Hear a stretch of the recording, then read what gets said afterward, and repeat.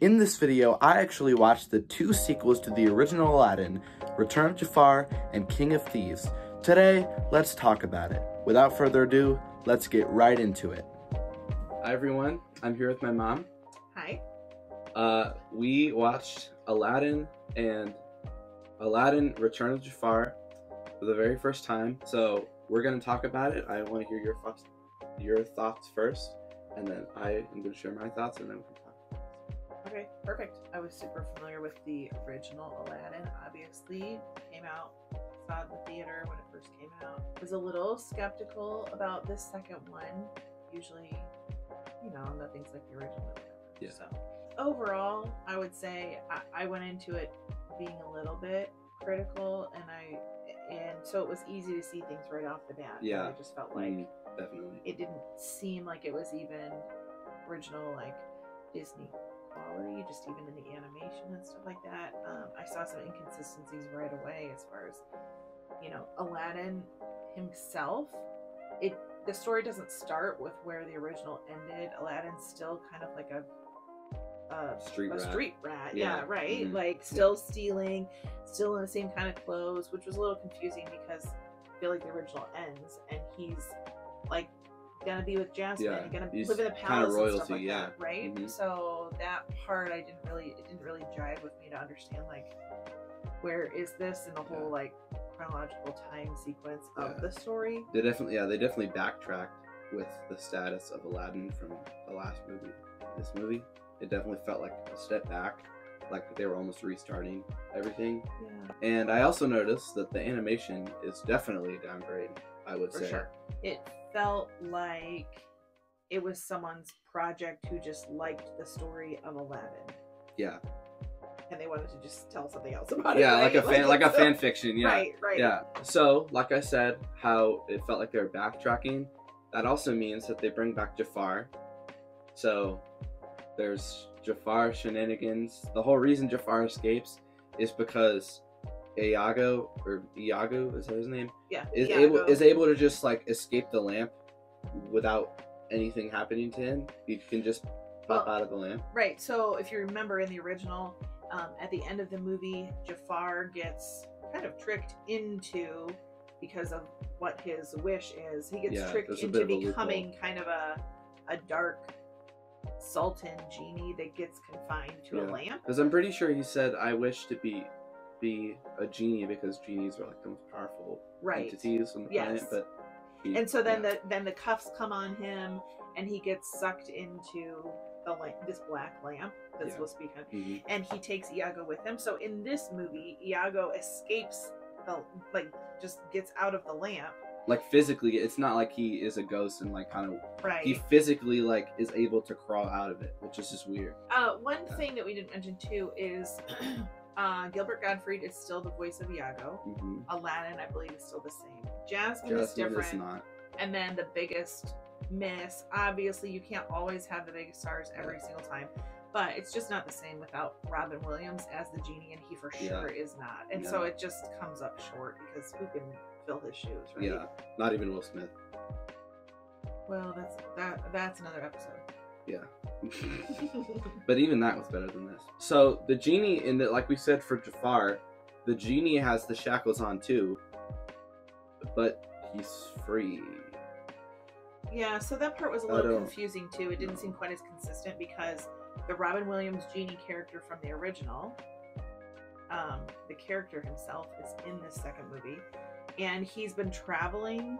You realize he's not in the very beginning of this second movie. He comes into the story, and he's been traveling and talks about how sad he is that he didn't have anyone to do it with him. Even though he's free, he didn't have anyone to travel with him.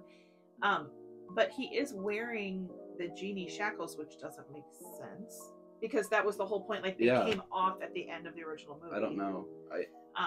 Backtracking. Keyword backtracking. Right. Yeah. So, and they explained in the first movie, in the original, that is the sign of being a genie, right? Yeah. It's like that's you're never literally your his own change. master. Yeah.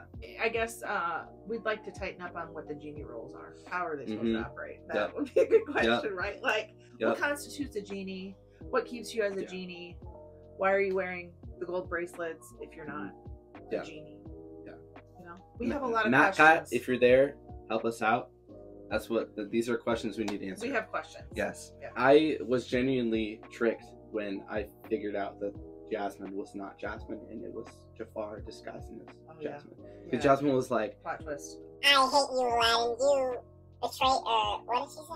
It was something about, because she said you lied to me and I thought I could trust you, which would be something that would be very reasonable because of what had just happened. but she also said like you need to be put to death or something. Oh yeah, she said we're gonna have you beheaded in the morning or whatever. PG movie.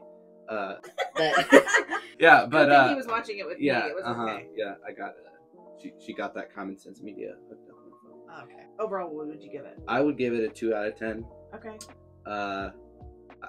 I'm not watching it ever again. Yeah. But I might be a little bit more generous and bump it up to a 3 out of 10 for me, but not one that I would feel the need to watch again. Which I don't feel that way about the original.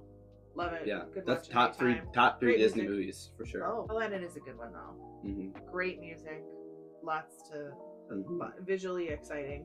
Yes. Mm-hmm. And obviously this movie is not. So, but Not as much. yeah, for sure. so 3 out of 10, yes. 2 out of 10. Yeah. That's gonna wrap it up. Thank you for coming. Yeah. And I'm gonna move on to the next segment, which is on Aladdin and the King of Thieves. So I did not sit through Yeah, that one and watch it. So. yeah, you didn't That's have all to you. bear the pain.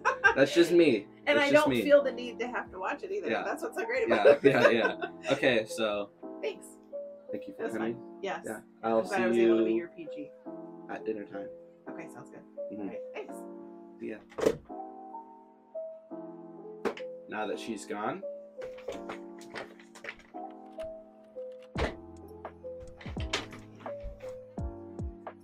Right off the bat, I noticed that Robin Williams is back. While I was watching this, I was wondering why he even came back, especially since he didn't return in Return of Jafar. But upon research, I discovered this. In September 1995, it was confirmed that Robin Williams would reprise the role of Genie, reportedly for $1 million salary, after he received an apology from Joe Roth for Disney breaching an agreement not to use his voice to merchandise products inspired by Aladdin. Pretty much, he didn't like that people were using his voice for the merchandise and products that came out of Aladdin. Bottom line though is he is back. Honestly, he's still pretty strong here, but I think that's just a given. There's an opening song / musical number in this movie called Party in Agrabah, and I actually enjoyed it quite a bit. It's catchy and it gives us a little bit of insight into the status of the characters at this point. The antagonists in this movie, the 40 Thieves, gotta beat the stupidest. They're supposed to be sneaky, but they plan on stealing this big staff thing on the wedding day when everyone is there and on high alert. Their plan entails releasing an elephant into the room to cause a distraction. These dudes are more like terrorists than sneaky thieves. Why in the world did they make Jasmine's eyes so freaking big? Like, her design has declined so much since the first movie. Moses parts the Red Sea. King of Thieves parts the ocean. To be honest, it looks pretty cool. A lot of the stuff in this movie looks really cool. Did you know if parrots lose their tails, they can just put them back on? How bad is it?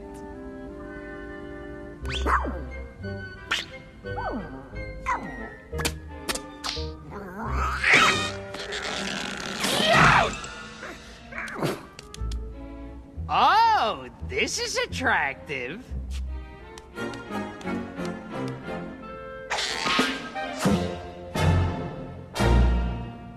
When Aladdin's father got revealed as the King of Thieves, I out loud said when I was watching it, "That guy looks like Mr. Fantastic." can't wait for Asim to play Mr. Fantastic in 2062 when Marvel Phase 12 comes out. Aladdin's father does not seem to care that he found his son after so many years.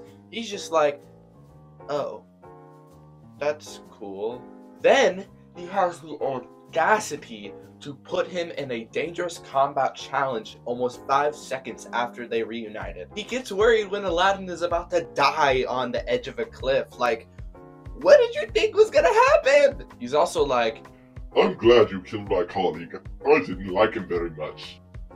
at that point, Aladdin should have just left. I understand that it's your father and you've been searching for him for years and years and years, but he is an advocate for murder and killing and that's just red flags. The genie has a weird obsession with turning him and other people into Disney characters. Like, it was funny like 1 or 2 times, but then it got way too meta and way too weird. The genie even created a super laser to defend Agrabah from invaders. This is just, oh my, this is so weird. Most of the music in both movies, especially the genie's numbers, feels like excuses to just have musical numbers. The ones that actually add to the plot are the ones I actually like the most. The rest of the story progresses pretty much how I expected. Aladdin's father realizes that his son is the treasure of his heart, and then he goes to his wedding. They even have that like cliche in movies where someone like throws something and they're like, oh, catch bro, and then it's like in slow motion, and I'll just show you. Here, catch.